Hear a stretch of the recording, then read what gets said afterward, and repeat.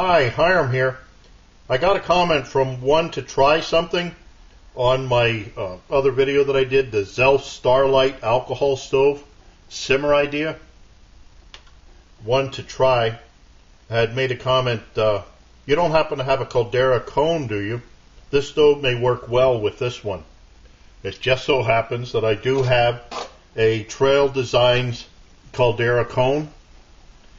This one's made to fit with the Vargo titanium 750 milliliter cup, just like so. So I'm going to try this today with the Zelph StarLyte. Now the thing is, the cone is made that there's about 1 inch of space between the burner and the bottom of the pot, which on this one you can see it's not going to be enough. So what I'm going to do is elevate the StarLyte up to about the position, that's about 1 inch then from the bottom of the pot to the burner, not counting the pot stand but the burner itself. So we'll try this today. I'll get some water prepped, I'll get some alcohol in here, and I'll be right back for a test. Okay, I've got 2 cups of water here setting at 60 degrees. I put 30 milliliters of methanol in the burner. Let's light this. And it won't be too much to see with this because of this the Caldera Cone on there. In the middle, let me put on the water. Again, 2 cups of water setting at 60 degrees.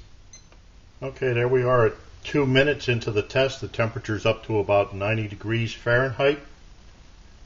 I don't know, I may not have said this, but the Caldera Cone isn't made for speed, but rather for efficiency. It helps keep the heat up around and makes the heat come up around whatever pot that you have in here, and then it comes out through the top. Also, the holes are only on one side of this so that I can turn it depending on which way the wind's coming. So this is just to see how well this works, not really a speed test. So let's see how long it takes for this to get to boiling. There we have 210, 211, 212 in 8 minutes 7 seconds. Cool. Huh. Okay. So that was with the using Zelph StarLyte Alcohol Stove that I lifted up a little bit. 2 cups of water in my Vargo titanium 750 milliliter mug. Got 2 cups of water starting at 60 degrees to a boil in 8 minutes 7 seconds. When I used this rig with my mini Trangia, it took 7 minutes 8 seconds, so a little bit longer than the mini, but then the mini Trangia has a bigger flame on it. But when I did my first boil, well, I take that back. What was that? When I did my test with the StarLyte before, it was like 9 minutes 46 seconds to get to a boil. So this actually got to a boil faster than using the StarLyte on its own pot stand. But that was what I had said with that pot stand was a little bit short. So I hope this helps.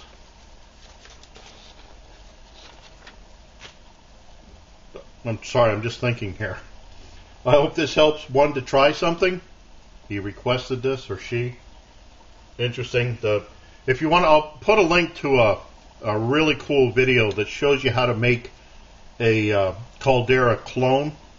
There seems to be some hassles with people calling their stuff Caldera Clone from the Trail Design people. Not sure what that's about, but it's a really cool video. I've made a couple using that video.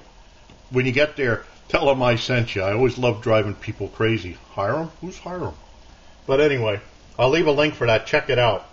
And this is cool.